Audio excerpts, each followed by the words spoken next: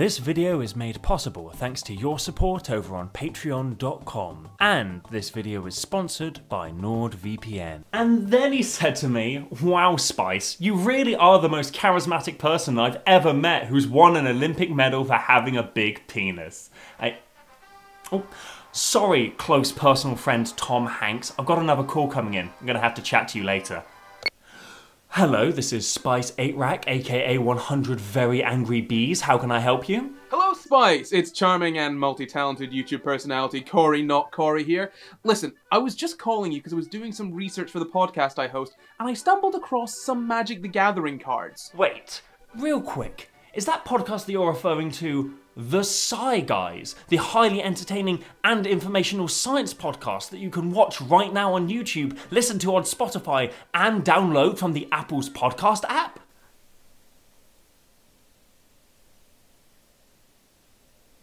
Yes. Wow, this is perfect! With your understanding of science, I can finally make concrete progress on answering what kinds of psychosomatic illnesses best capture the mechanics of milling and discarding cards in Magic. Yeah, that's, not why I'm calling at all. Wait, it's not? No. I just saw this card Sharktocrab, and I need to explain to you why it's actually almost possible in real life. Oh, neat! Well, that's a much better video idea than the drivel I was planning. 1 second.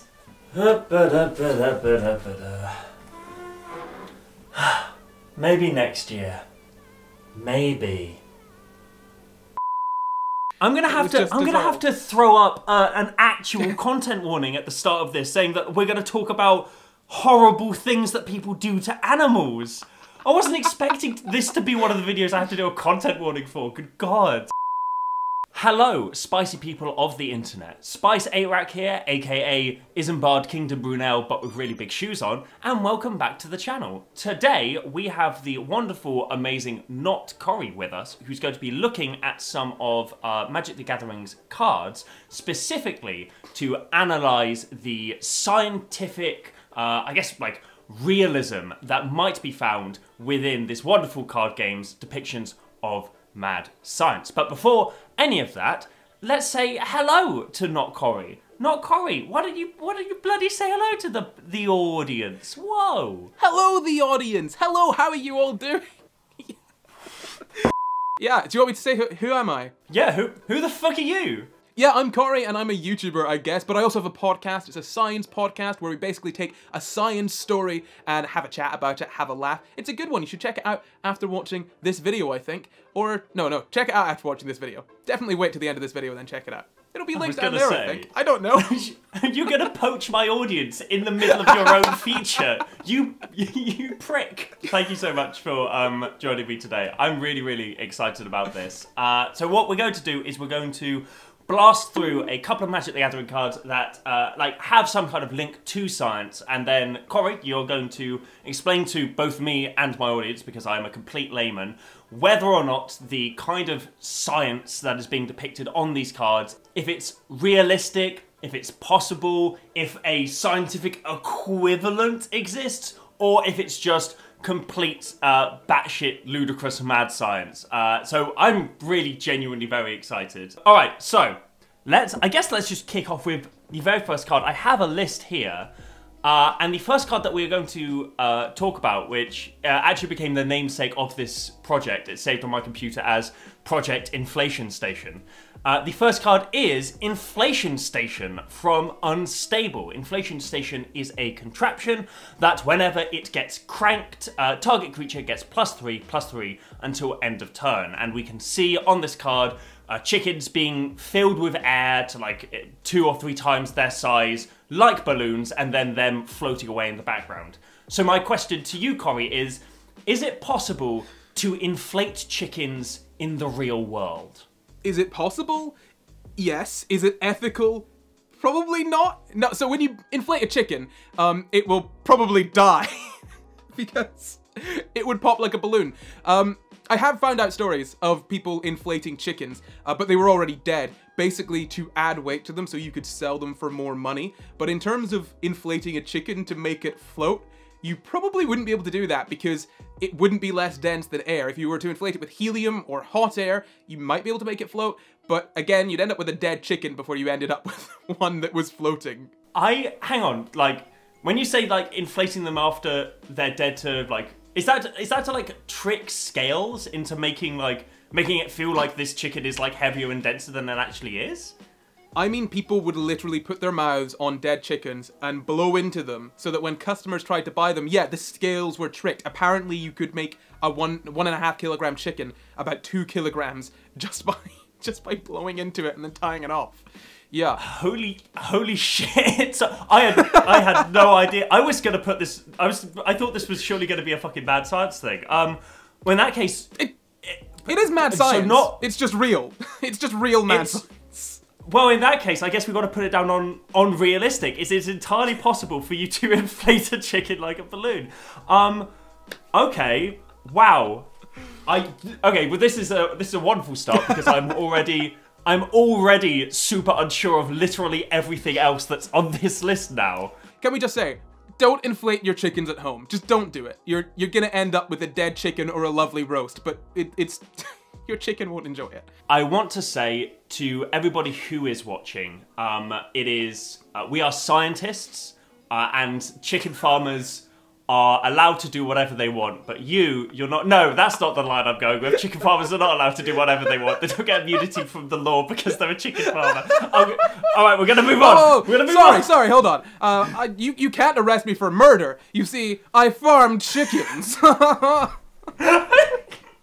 I almost fell off my fucking chair. Okay, all right. Next card. One of the biggest.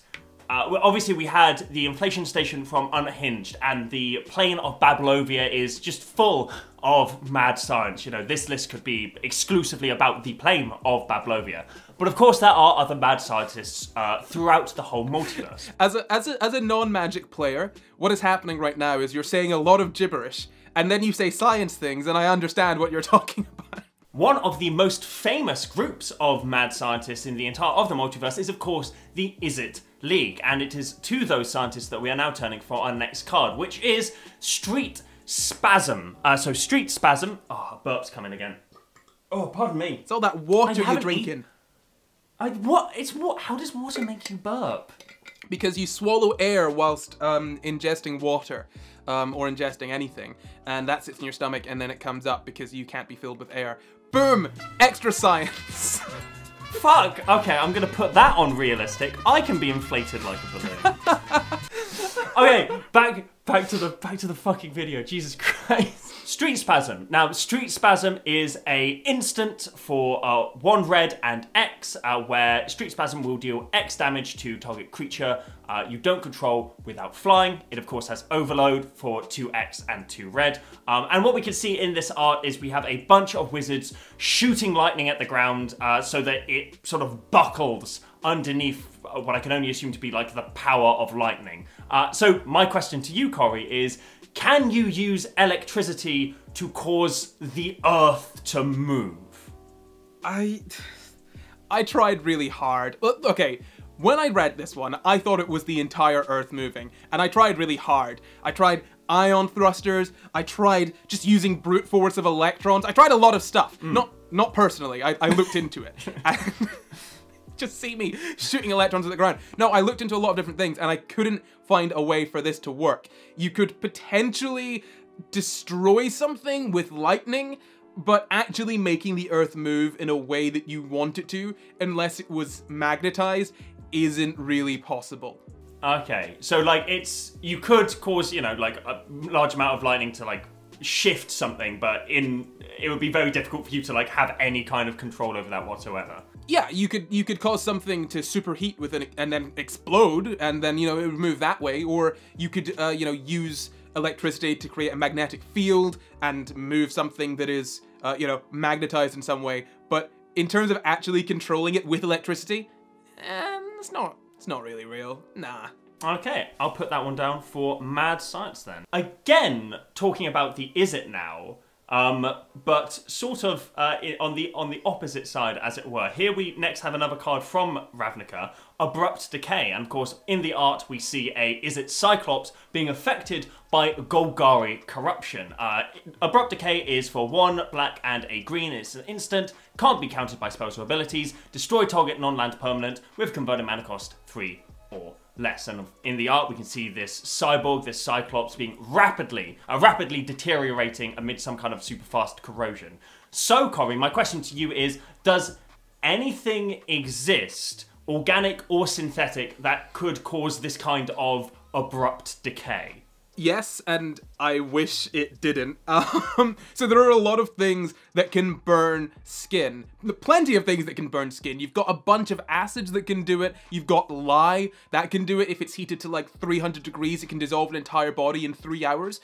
There's also hydrofluoric acid, which is horrible and you don't want to look up. I promise you, you will not enjoy it. Basically, what that can do is poison you and also burn you at the same time. In fact, it destroys your nerve cells so that you can't necessarily feel it burning you, I've heard. Apparently, there are stories of people who have had, you know, their gloves have like sort of burst. They've got a leak in their gloves and they've been working with hydrofluoric acid, but they haven't noticed until they've taken off their gloves and literally seen the burns because it destroys your nerve cells. But that isn't the worst one that I want to talk about. The worst one I want to talk about is the strongest acid that we know of. It's fluoroantimonic acid, and that can just destroy you.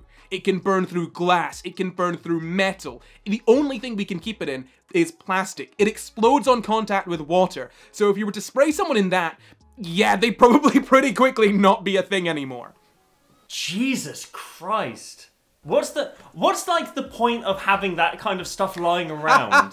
Like, what's the scientific point of having like super strong acids like that? Scientists are crazy. No, there are a lot of different things that we can use these for. So I think hydrofluoric acid, you can use it for making, I think, Teflon, things like that. But really, if you want to sort of, if you want to cause certain kinds of chemical reactions, you can use these acids to do that because they're very reactive. Okay, so that's unfortunately in the realistic column then, I'm assuming. I really wish it wasn't, but it's got to go in the realistic column. Well, I also wish that inflating chickens to be balloons wasn't like a thing that people did, but here we both are. All right, we're sticking on the Ravnica theme. Don't worry, we're not going to just stay on Ravnica.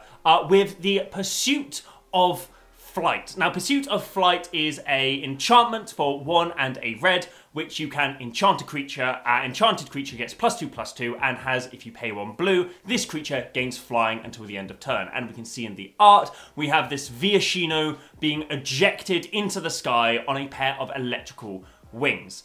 So my question to you, Corry, is can we use the power of electricity to fly?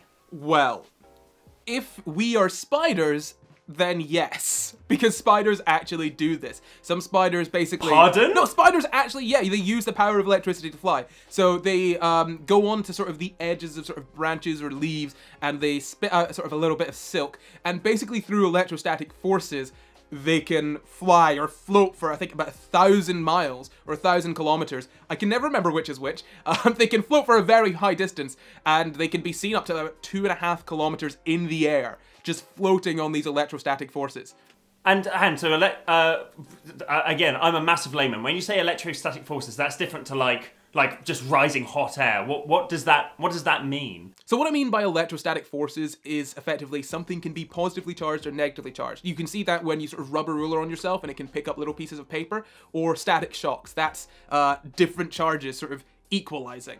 So there are different charges in the air, and spiders use those different charges to kind of give themselves some kind of lift, effectively. Does that make sense? Yeah, no, that makes sense. So when you, for example, like take off a jumper in the dark and you see like loads of sparks, that's the equalization of electrostatic forces. Yeah, that's kind of that's static energy, sort of that's static electricity, just equalizing effectively. And what spiders are doing are using differences in charge to fly, and it's not the same as flying on the wind, because spiders that are too big to fly on the wind can do this, and it eluded scientists for years until quite recently. It's really, really cool, the fact that they can just do this, and we hadn't really figured out why until the past sort of 10 years. That's absolutely wild. So like that, in that case, because it's not like, obviously, like, a spider can do it, but maybe not, like, a lizard man. So I'm not sure it's, like, falls into the realistic, but I guess, like, it's an equivalent, like, would you say? I think it's an equivalence, yeah, because you could potentially do it if you built the right stuff, but it's much easier just to build a plane, so... It's true, an electric plane, yeah, would be, would also do the trick. The next one, moving away from Ravnica entirely to the ghoulish Frankenstein-esque plane of Innistrad, and here we see, there were loads of things that I could have drawn from, but I think the one that really jumped out to me was Brain in a Jar. Now, Brain in a Jar is a 2-mana artifact that has pay 1 and tap it, put a charge counter on Brain in the Jar, and then you can cast an instant or sorcery from your hand with converted mana cost equal to the amount of charge counters on Brain in the Jar. You can also pay 3, tap it, remove the charge counters, and scry. But that's not important. The mechanics of the card are literally not relevant at all to this discussion. What we're really caring about is a brain presumably being kept alive in some kind of liquid and with electricity. So my question to you, Corry, is can we keep a brain, or like another vital organ, alive, as it were, in a jar? Well, look, brains in jars have been things in science fiction for as long as science fiction has existed, basically, and we really, really like that idea, and it's getting close to being possible. So we can keep other organs alive, not necessarily in jars, but out of the body. There are some terms I'm going to be using, by the way. So you've got in vivo, which means in living things, ex vivo, which means outside of living things, and in vitro, which means in glass. So keeping a brain alive in a jar would be keeping a brain alive in vitro and ex vivo. And we can do that with lungs. We've got systems that can keep lungs breathing between transplants that have come about recently, which are really useful. We can grow sort of organs outside of bodies. We've grown, I think, a small brain and a small heart in a jar, essentially. But the closest we kind of got to keeping a brain in a jar is almost reviving dead pig brains. So we had decapitated pigs. There were a lot of dead animals in this, by the way. We had decapitated pigs, and what we did was effectively try and stimulate their brains to get them working again. And we had some brain activity, but not necessarily enough to say they were alive. So we're on the track to making brains alive in jars, but it's not necessarily possible yet. Really, all you need is a blood supply and the right environment. But it's quite difficult to create that. So we're on the way there. Potentially possible, I would say. But a brain sitting in a jar right now, it's gonna be a dead one. Fair play. I'm learning a lot about how bastard scientists are. Just about like being horrible to pigs. And well, actually, it's not the scientists being horrible to chickens. I'm sorry, I'm hung up on the balloon chickens. Honestly, after almost 2 years of doing that podcast, I've realized that scientists are just horrible to animals, and no one really thinks about it, but it happens. So this one falling into the possible category, you say? I want to believe that it's possible, and we're almost there. So I would definitely say pop that in possible. Okay, that's going in possible. It means that it's not something that we can do now, but we're on very much on the way to doing it. Speaking of things that we are potentially on the way to do, well, I don't know, maybe we are, maybe we're not, that I certainly hope we're not. Let's talk about Sharktocrab. So, jumping back to Ravnica for a hot second, Sharktocrab for two, a green and a blue, you can create a shark octopus crab, with adapt 1, and whenever 1 or more +1/+1 counters is put on Sharktocrab, tap target creature an opponent controls. That creature does not untap during its controller's untap step. And we can see a monstrous hammerhead shark that is crossed between an octopus and a crab. So, Corry, can we make Sharktocrab? That's the question. You know, we can make a Sharktocrab. Can we make the Sharktocrab? I don't know. So we put a lot of different genes into a lot of different animals. If you've seen like a glowing rabbit or fish, it's probably because it's got a jellyfish gene in there. We're really good at putting genes in other things and making them do what we want, but when it comes to sort of growing limbs and, you know, sort of shark and crab parts, maybe not as possible as we'd like. We have made a mouse that has a human-looking ear on it, but that wasn't an actual sort of human ear. That was just mouse stuff shaped into a human ear shape because we hate animals and we love to cause them pain. We really fucking do. Jesus we Christ. We do. Yeah, no, so the thing is that you can technically make a Sharktopus by Sharktocrab. You can make a Sharktocrab. Thank you very much. Sharktopus. Get out of here with your wild science fiction. We're talking about Sharktocrab. We can make a Sharktocrab as in an animal that has shark, crab, and octopus genes, but a sort of multi-limbed creature probably isn't as likely as you'd want. Okay, so would we say that's like an equivalent because we can technically have a shark with crab and octopus DNA, or would you say that like it's mad science because obviously the kind of Sharktocrab we're looking at can't happen? You know, I'd say it's an equivalent. But it is also mad science, because it's mad science in the real world. That's the issue with these categories. There is a lot of real mad science. There is a lot of science that is both real and absolutely batshit. On the topic of transformations, and back to the wonderful plane of Innistrad for this one, I want to talk about Docent of Perfection. Now, for Magic fans, you'll know that this is the 5th stage in the sort of like Delver of Secrets timeline, as it were. This is the 5th stage. This was printed in Eldritch Moon. For 5 mana, 2 blue and 3 of any colour, you can create an insect horror with flying. And whenever you cast an instant or sorcery spell, put a 1/1 blue human wizard creature token onto the battlefield. Then, if you control 3 or more wizards, transform Docent of Perfection. But as, again, we don't care about the abilities on this. We're just looking at the art, which is this insect, formerly a human, concocting a potion to then turn other humans into similar insect monsters. So, Corry, can we teach insects to do chemistry? And is there a potion that will let me turn into a bug? A double whammy on this one. Okay, I think I've got you here. So, we don't need to teach insects to do chemistry. A lot of them already do their own chemistry. Fireflies have got really cool chemistry going on inside of them that produces light. But my favorite one is the bombardier beetle, which mixes 2 different substances, hydrogen peroxide and hydroquinone, to make this sort of reaction that superheats, that superheats everything and then sprays out of the beetle, potentially killing any insects that want to attack it. It's literally doing chemistry inside of its own body. So insects can do chemistry already. We don't need to teach that to them. Yeah, no, genuinely. Is that like stuff that exists inside the beetle's body, or does it like go out and get things and like fucking mix them together? It's got a fucking shopping list for death breath. It is on a, look, all bombardier beetles, right, are on a list in the US. They're on a no-fly list, honestly, because of their purchase history. No, well, they do store them in 2 separate sort of parts of their body. I don't know whether they produce it in their body through their diet or whether they eat.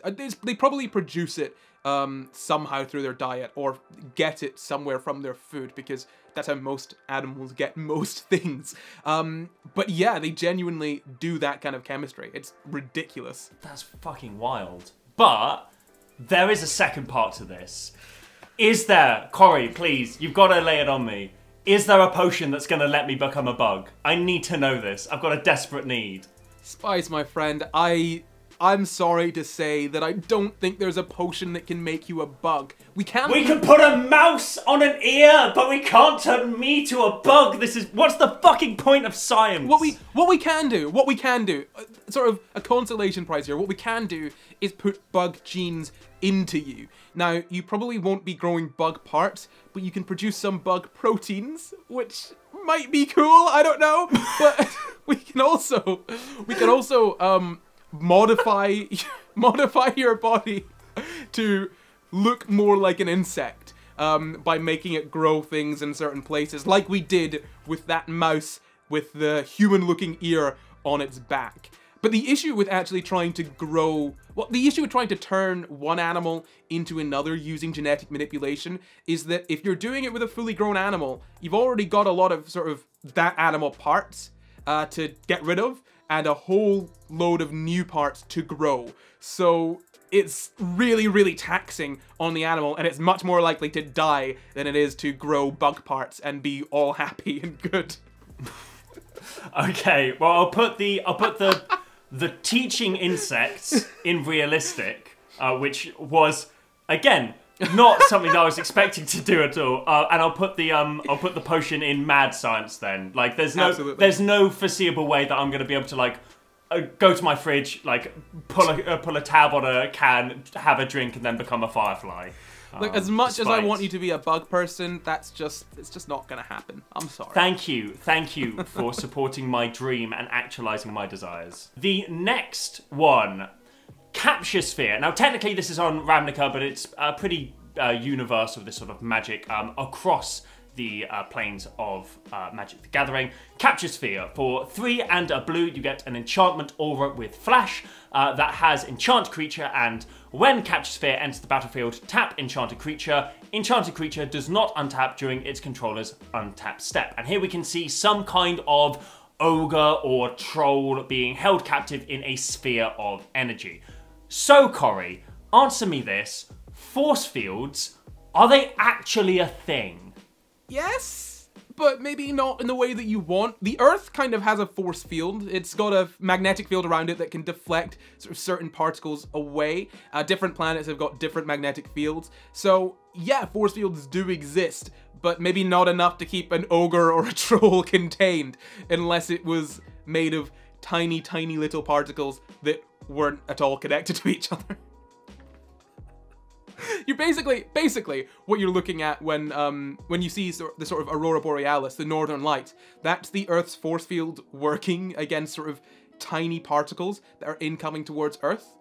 But yeah, we don't have like sort of hard light force fields, and we can't really make them. So, is my answer.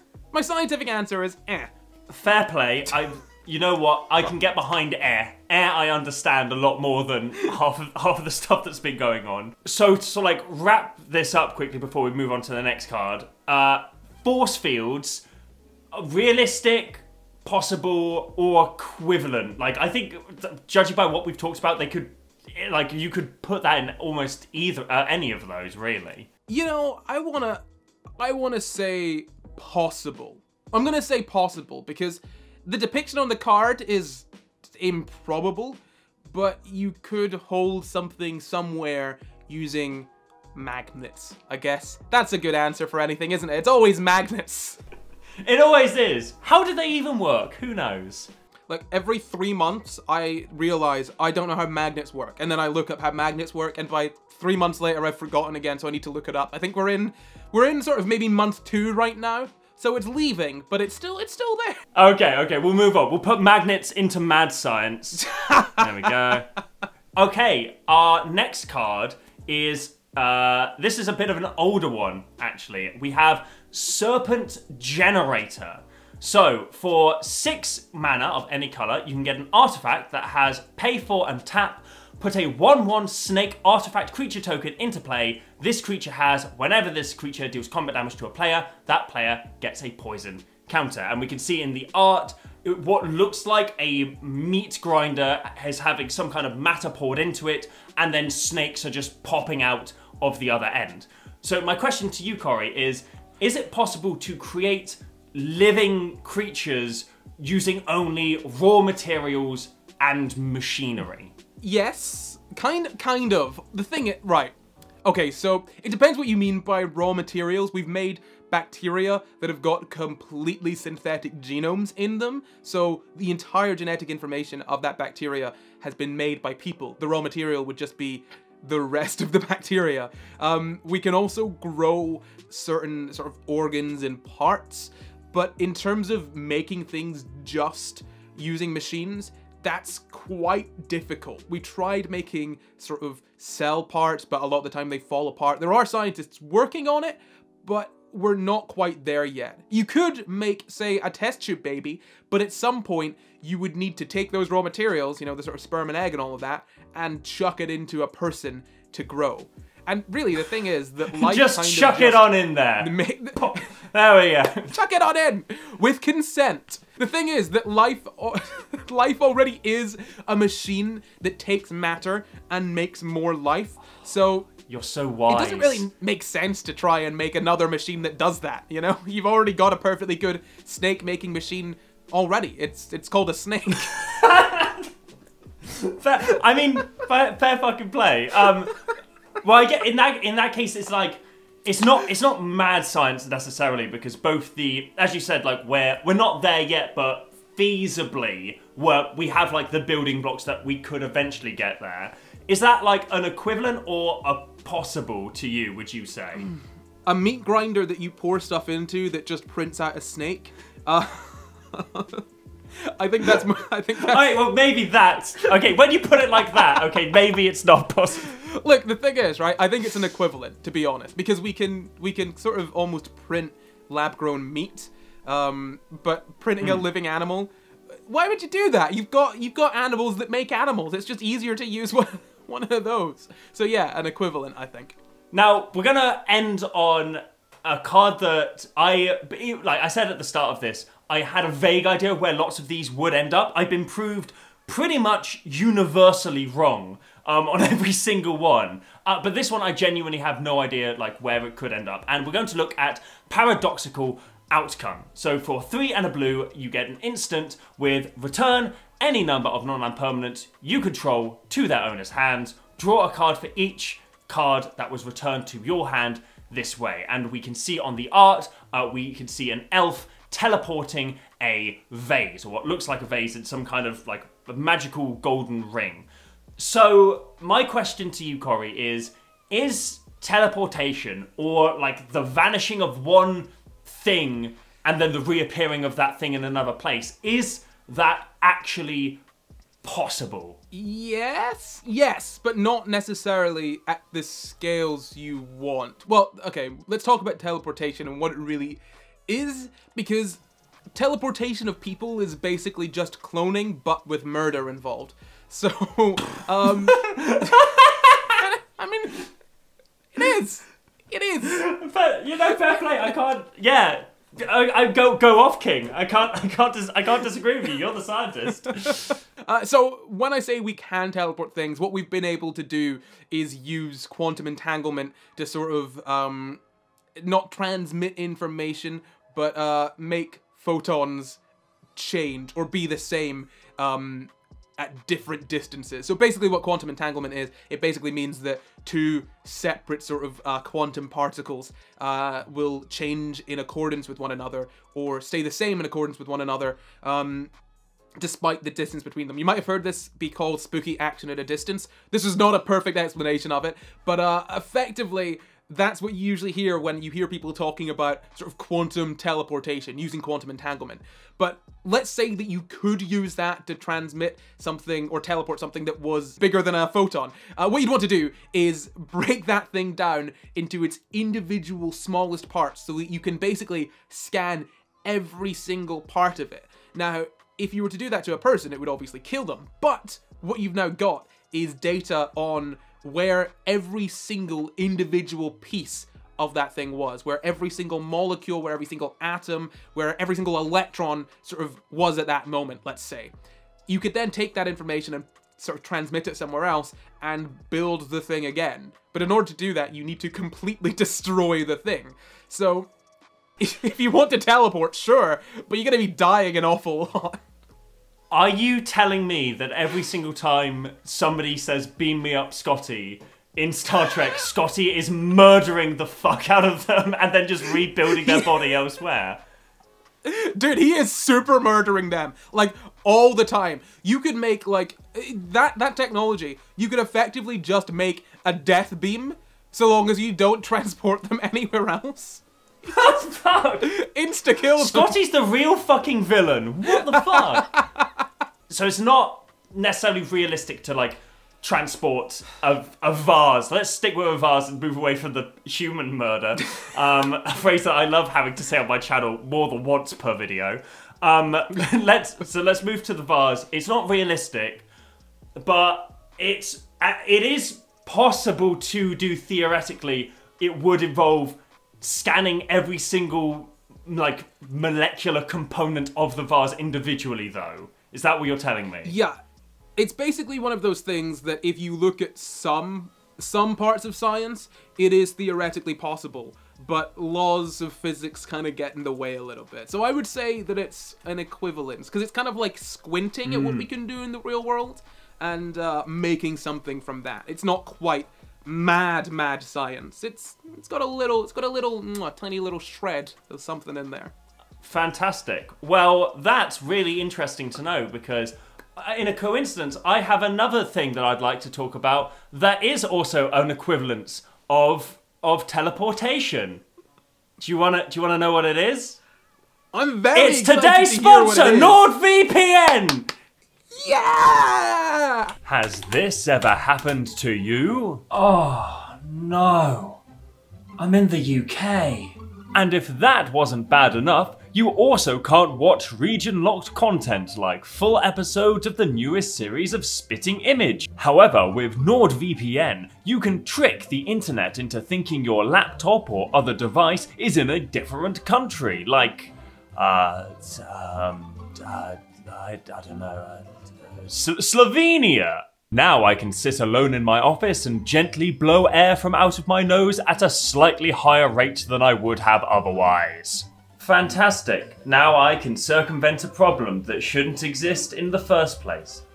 Thanks, NordVPN. And you too can do just that and more thanks to this offer from NordVPN. Go to nordvpn.com/Spice8Rack or use code Spice8Rack to get a 2-year plan with a huge discount plus 1 additional month for free. Thanks again to NordVPN for sponsoring this video.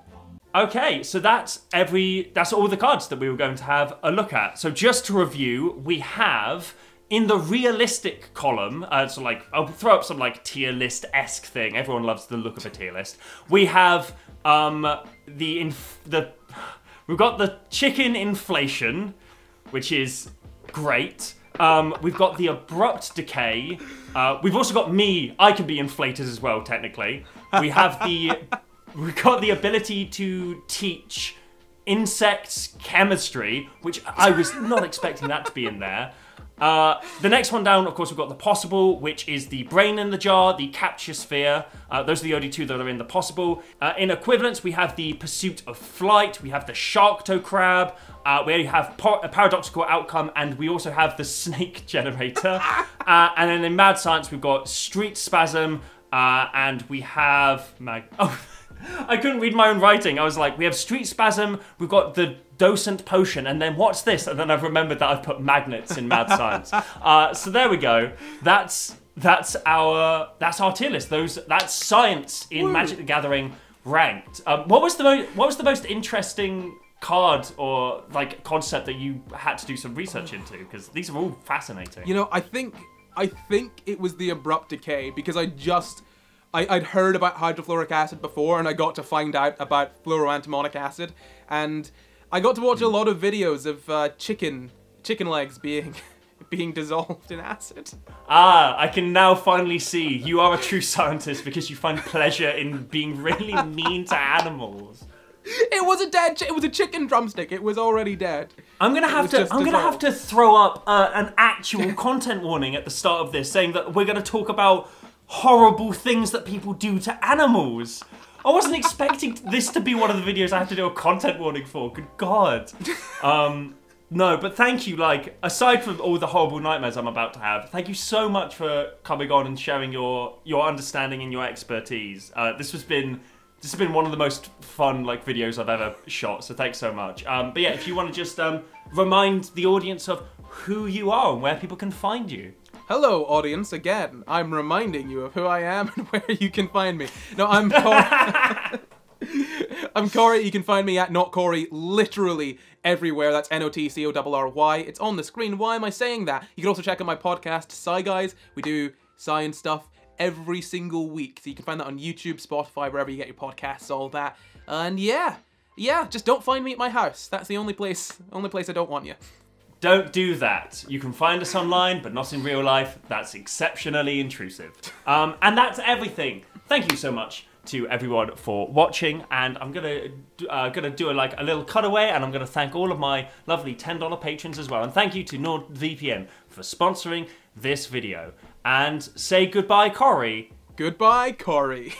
And it's goodbye from me, and as always, stay spicy. And then I'll do a little turn around in my chair. And a massive thank you to all of my patrons. Some of them you can see on your screen, and some of those I will read out now. So a big thank you to 1, 2, 3, 4. I declare a class war. 7th guest, a fool of 5 colours, a gay American couple, a malevolent benevolence, a socialist hobgoblin, Adam Gable, Addy DC, AJ Ingram, Alex Berman, Alex Flynn, Alex Wood, Alice Paralis, an alt-right sleeper agent who gives money to communist Booker Idaka, open parentheses, probably Tibble's persona, close parentheses, an Umbreon pastry, Anna Lisa Milano, Anthony Baker, Anthony G. Reap, Avery is a good Magic player. See Joe, the thespian said it, now it's true, stop making fun of me. Bambi Roper, Basu Gasu, Baku Hatsu, Baku Matsu, Ben Pike, Biscuit Blade, Blake Evers, Bradley Rose, Brian Dunn, Cairns, Cal Lulu, Carl Comstock, Chase Beard, Chad X, Chris DeVos, Cerso Sarasa, Cloud Chaser Kestrel, Cognitive Glitch, Conflicted Psyches, Corwin Stoddard, Darius Rudaminer, Deadpan Goth, Dollar Wen, Drew Pierce, Dystopico, Exidian, Eldritch Changeling, Alfonzi, Erica Hamel, Ethan Abraham, Felix Mortem, Fiona Perry, Future Beagle, Grey Days, Guilaume Mercia, Hand It Over, That Thing, Your Dog Pictures, Hoopered Up. I am saying this only because our global economic system does not intrinsically support artistic expression. In response, I bolt myself. Is it even metal if no goats were sacrificed? That's a very fitting new patron to be reading for this particular Patreon credit.